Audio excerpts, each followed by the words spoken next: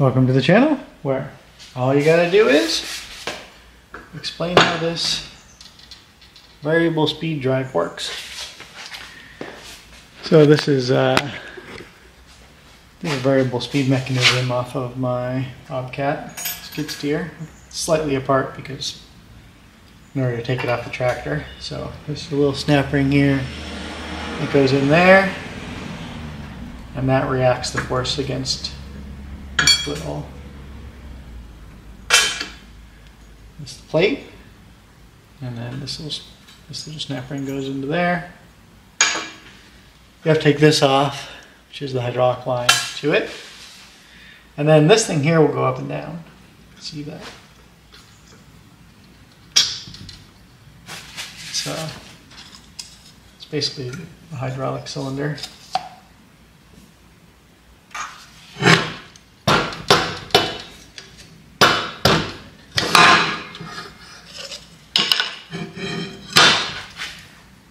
So yeah, it has a little over an inch of travel probably. So this thing comes off, which before I take it, I want to show you there's a little arrow cast right here. And there's a little notch right here. Kind of got some yellow paint marker in there. And these were balanced as an assembly, so you line those up and put it together. In actuality, you could put it anywhere, right? It fits together any which way you want. But if you want it to be balanced, which that's what all those little holes are there for. Yeah, you have to put it together as an assembly. So apparently this part's not balanced. This part is balanced, and it compensates for both of them. So a single plane balance. Otherwise there'd be notches in that, little drill holes in that and stuff. So let's pop this thing apart, quick like a bunny. I already rebuilt this, and when I say rebuilt it, it didn't work at all. It was just leaking, and this bearing here was seized up, and so I pulled it all apart, and there's a little face seal inside there, which I'll show you in a little bit. And it's like a carbon face seal, and it rubs up against a mating surface, and that mating surface was just all foobarred. So I put it on my valve grinder and ground it nice and flat again.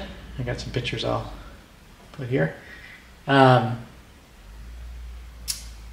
yeah, it was all not working, and then I made it so it was working.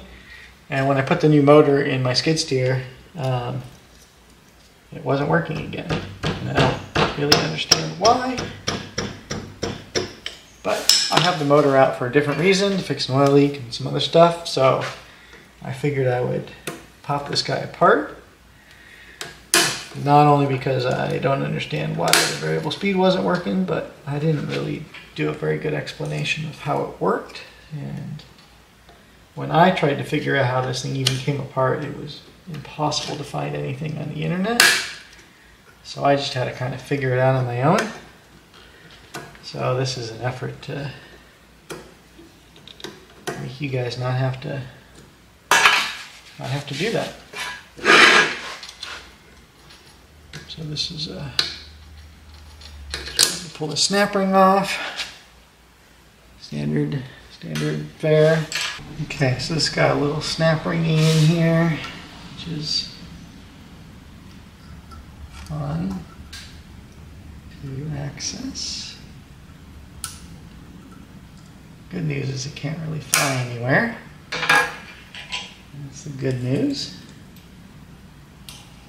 Okay. So this thing should just slide out of there now. Okay, so that's the carbon face seal. And this is the surface that I had to resurface. And the way I did that was I pressed new bearings on here, and then instead of holding the valve in my grinder stationary, I held these bearings, and then I just twisted this. So the grinding wheel was like right here, and I just twisted this so it was spinning about these bearings. And there's another little itty bitty snap ring holding those bearings on. So, and then inside here,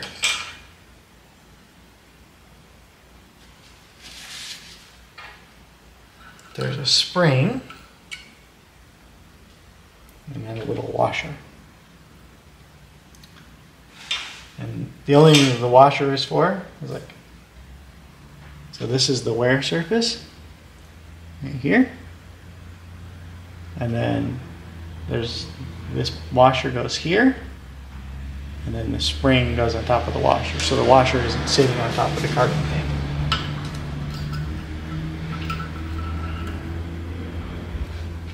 So let me lay this thing out how it lives in the unit. So that thing goes like that. And then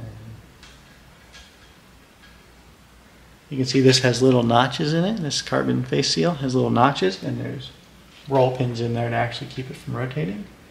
So that goes like that, and then the little washer, and then the spring goes down in that counterboard. See if I can't get a little video of inside there.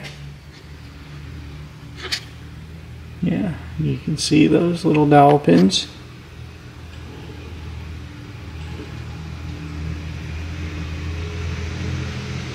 Having a little hard time to focus on that, but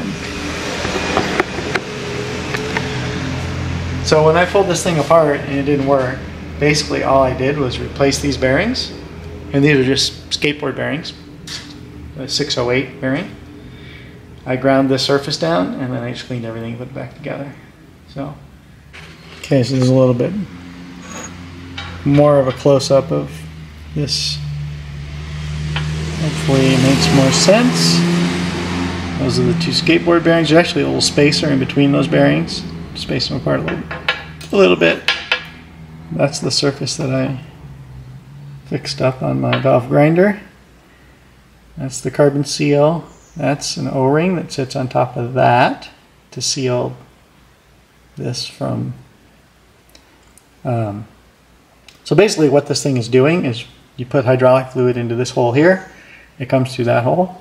So this seal is important, that face, that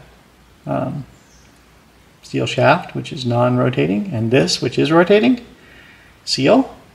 And then it goes through the hole in this carbon seal into that hole down there. And then this O-ring seals that oil from leaking back around and out, right? So that's important seal. And then this washer is just to make that O-ring have something to sit on so that doesn't leak. And then the spring just holds pressure. This holds the force on that face seal.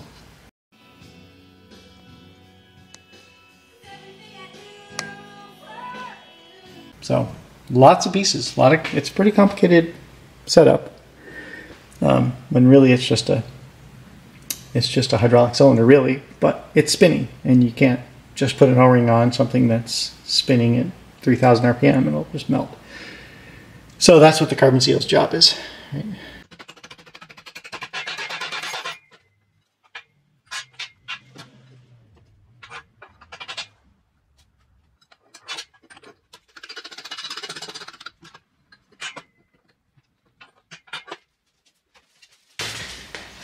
Alright, so I popped this piston apart. There it is. So you can see a couple of the O-rings. There's an O-ring here, an O-ring here, and there's another one between here and here on the inside. And then there's a seal. And then there's a cross drilling from there to the inside of there. You can probably see little cross drilling. So that's where the oil enters to react on the piston. So, okay, time to put this thing back together.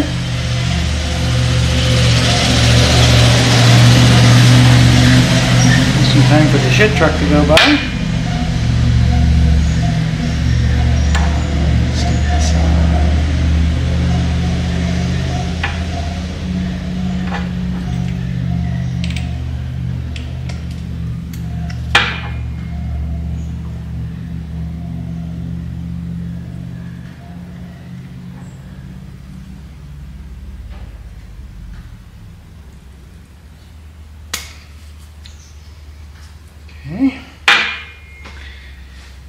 And the way this goes together is this little bitty spring goes in here. That, and this little bitty washer goes in here.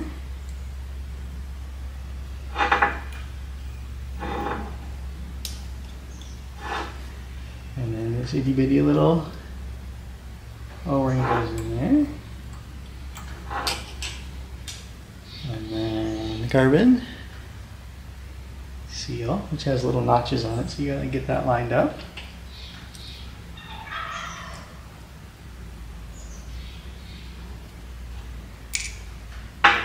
And if it goes upside down, try again.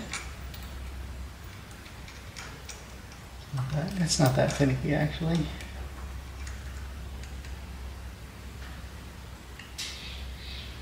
Okay, it's springy loaded.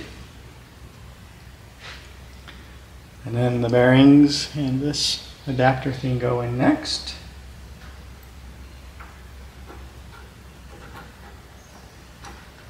And it should move like that. You did it right.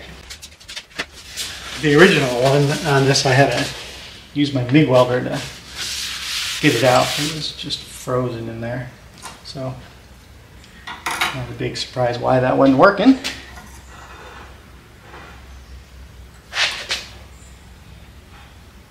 If you don't have a pair of snap ring pliers, good luck getting this in.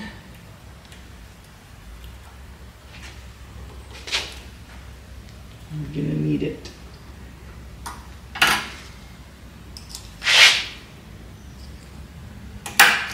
And that's the noise that makes it called a snap ring. Okay. Now we just need to press this back together.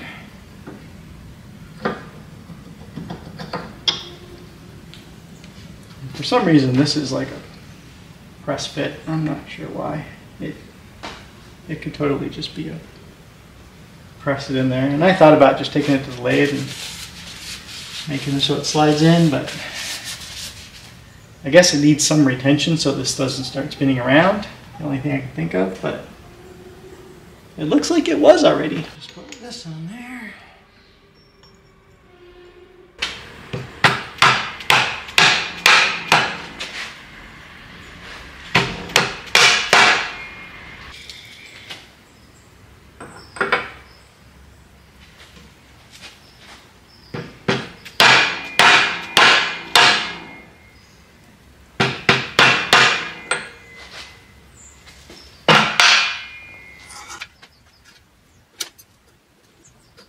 Oh, no snappy that time.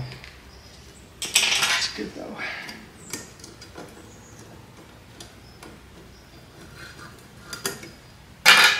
Alright, so the only other pieces to the puzzle, which I have to put on later, are this reactor plate and this ring, and then this fitting, which we'll put some Teflon on.